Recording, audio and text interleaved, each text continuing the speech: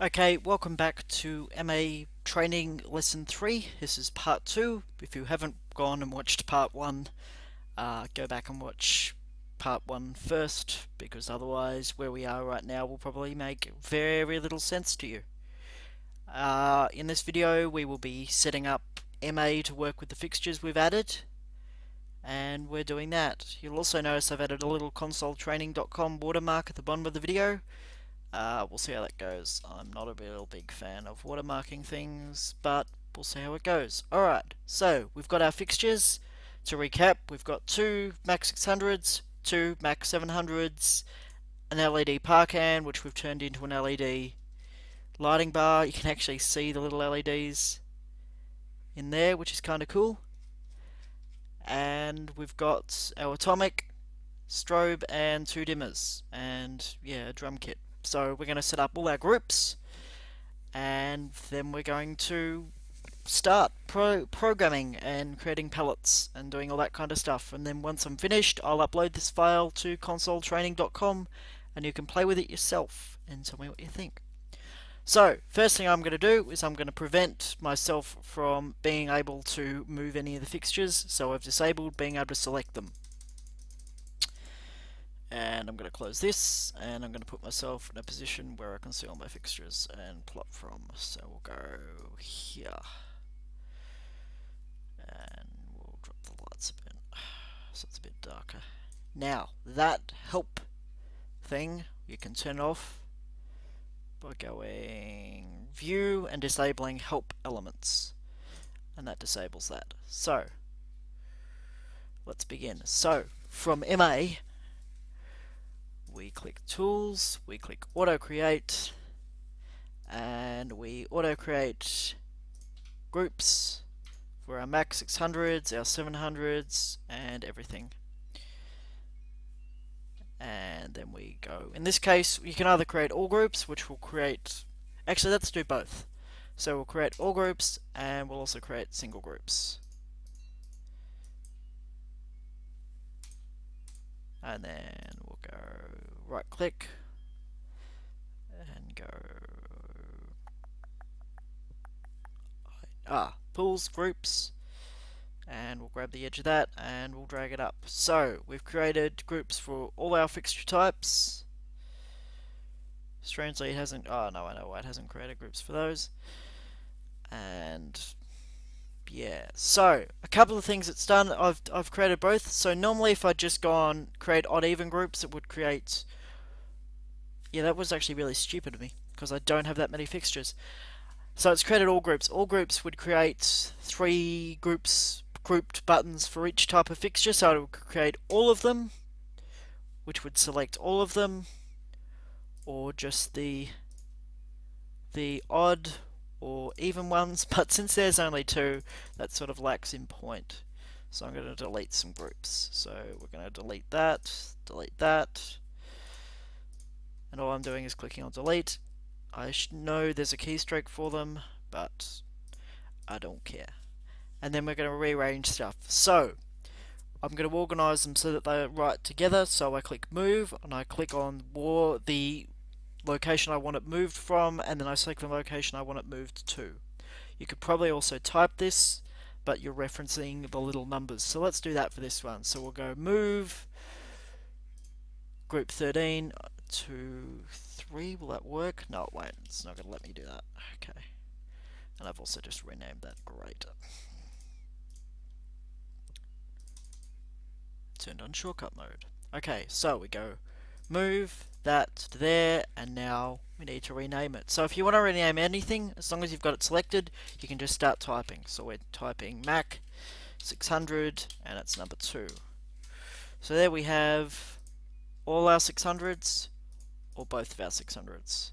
And I'm going to go and do the same thing for our 700s.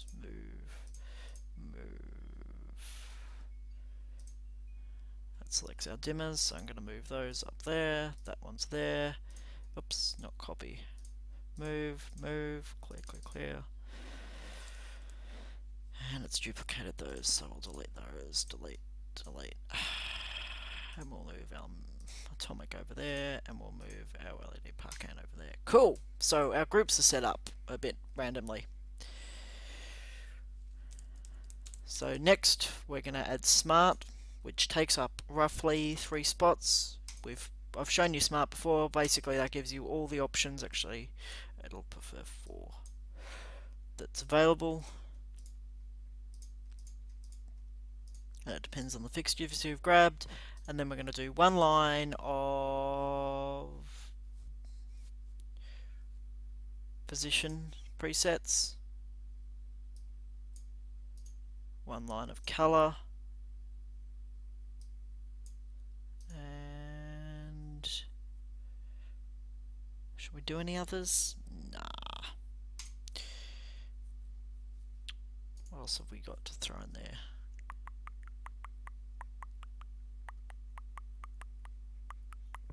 Nothing really. We'll go one line of effects and we'll create our own effects. Cool. So, for this demo, I'm going to leave sync selection on so you can see what fixtures I'm grabbing. But when you're actually programming, I would advise turning them off. And that's something else I might do. I might grab all the fixtures that do CMY. Oh, they don't do CMY, that's RGB. The LEDs RGB. So I'll grab all my moving head fixtures and I'll create a group for those. So to do that, we select the fixtures you want and we click store. This is also another way of creating groups, and we'll call them all movers.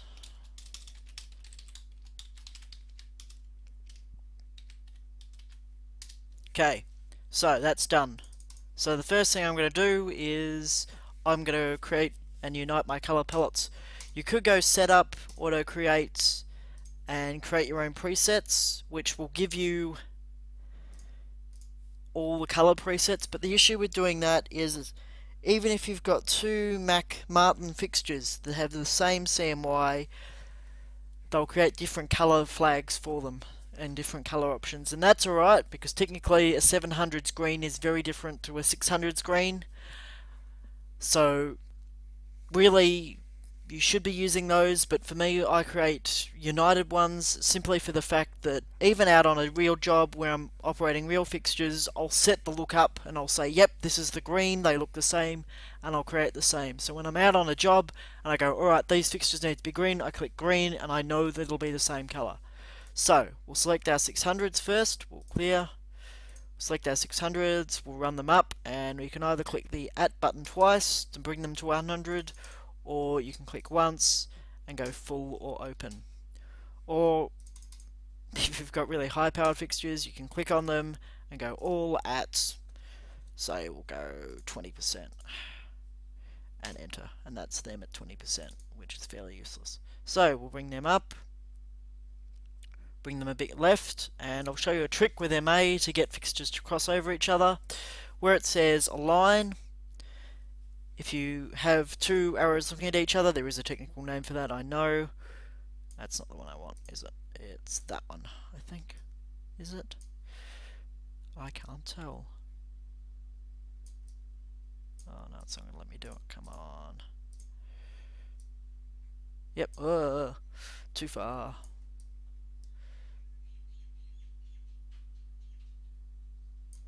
And we'll bring that up a bit. Oh, that's not lighting his face. Oh. So there you go.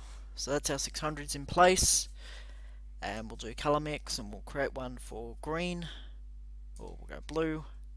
And we go store. No, we don't. Actually, yes, we'll do. We'll do it now. I'll show you how it's done. So we go blue and we name that blue. And then green. And I bet I've annoyed someone by not going RGB. I've gone RBC. So that's green. And then we go red, which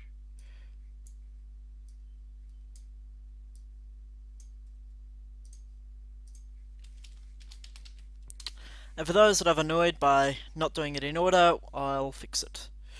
So we'll move green to there. Cool, so we've created color palettes for those 600, so I can click red, green, or blue. And the next thing we're going to do is we're going to do the colors for the 700s, which are a lot brighter, because they're 700 watts. So we're going to do our same align trick. Slowly. Oops. Oh, you're not going to let me do it, are you? So we slowly bring them in. We turn off align. And we bring them up so they're actually on the person. And then we do the same trick we did there.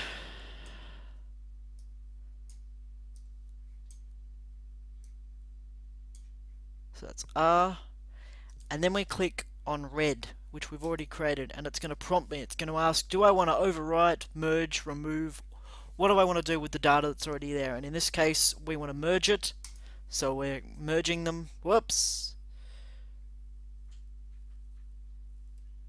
Why does it think they're blue?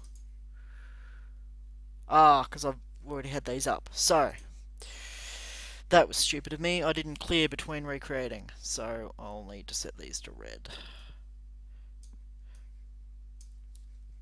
And then we click update. Update preset. And we're back to red. Cool. So we click green on these, and then we select our 700s, and we do the same thing.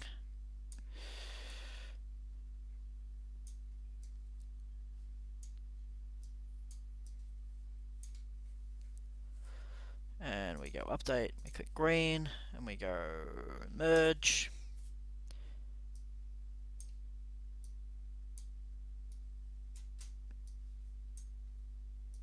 And we do the same for blue. We select blue. Oh, with these selected we go blue.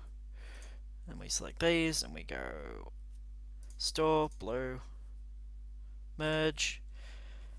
And then we should be able to select both sets of fixtures and go red, green, blue. Red, green, blue. And while we're here, we're also going to save these positions. So right now what we're doing is we're saving the pan tilt location and nothing else. So we'll call this drummer.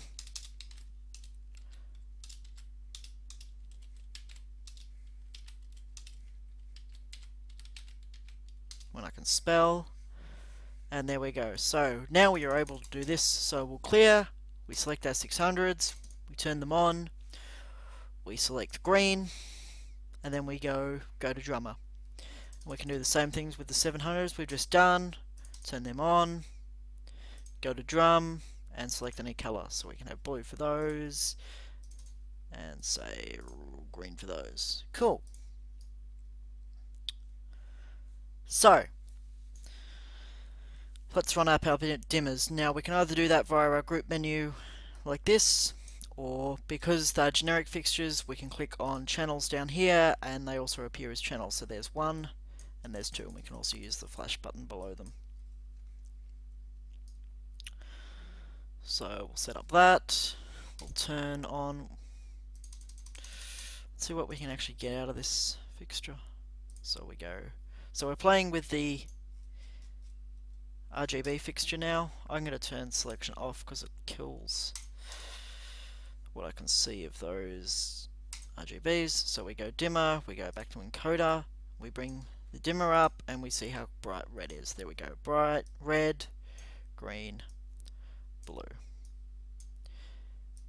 And if we're feeling fancy, we can also add this. So we'll go store, blue, merge,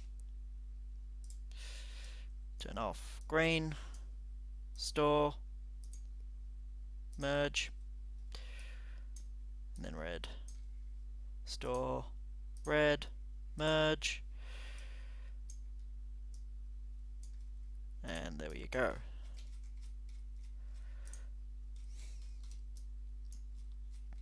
So let's record a scene. Now we've set everything up. Oh yes, the atomic, right. So we'll drop the lights completely, turn off the LED, grab the atomic, put the dimmer up to 100.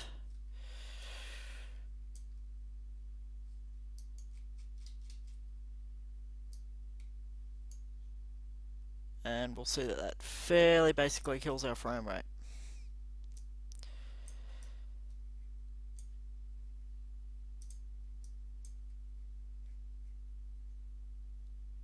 So it's completely killing our frame rate, really.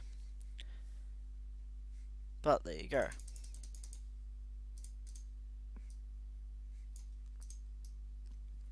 Okay, so finally, before we're done here, let's record a scene into our executors. So, how are we going for time? 15 minutes, cool. So, we'll bring these back in position, drummer red, and dimmer 1 and 2 at 50. Drop our lighting, and then we'll turn our RGB on as green. Make it on. Oh, you can hardly see that. And then, whoops, I moved my position. Oh no, I need to see where I really am. Oh, I'm upside down. So we go orbit and we put it back to the position we were. So let's record that. So we click record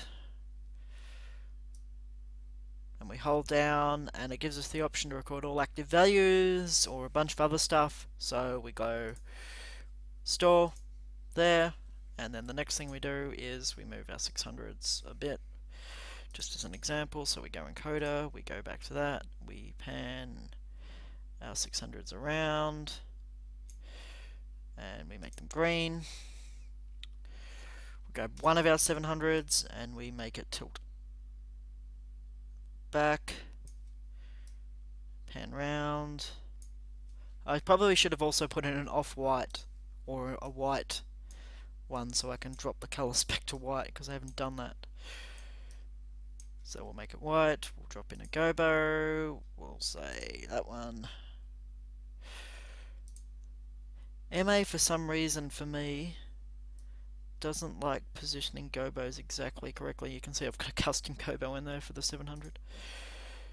But there we go. We'll rotate it a bit. And we'll use its onboard color wheel, and we'll make it a color you can actually see, so red. And then we'll go store, and when we click on executor, it'll give us the same options. It'll go, do you want to overwrite, merge, remove, or create a second queue? In this case, you want to create a second queue. So we click create second queue. And there we have it. So if we clear, nothing will happen. We bring that up, that's our first one, and we click the go button, and it'll go around there. Now if we click on the queue list, we can select whether we want it to be a follow-on queue, and we'll do that, and then we'll add a 10-second fade. And we can also add an out fade. If you've used not moving head desks, but intelligent desks before, you'll know all this. So now if we run this, it'll have a 10-second fade, and we can watch on the actual queue list what it's doing.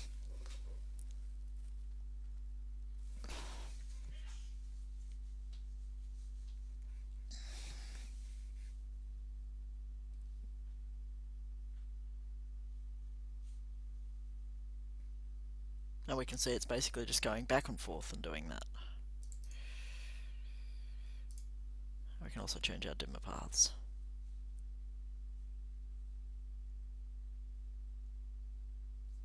So there you go. That's setting up a demo file. I'll upload this demo file exactly the way it is now, so you can have a play with it. I hope you've enjoyed this video. Feel free to use consoletraining.com's contact page to contact me, and I'll be happy to answer any questions. And if a lot of questions come up, I'll be sure to use the frequently asked questions page, which I'm yet to upload. Anyway, hope these have been helping. Enjoy the rest of your day.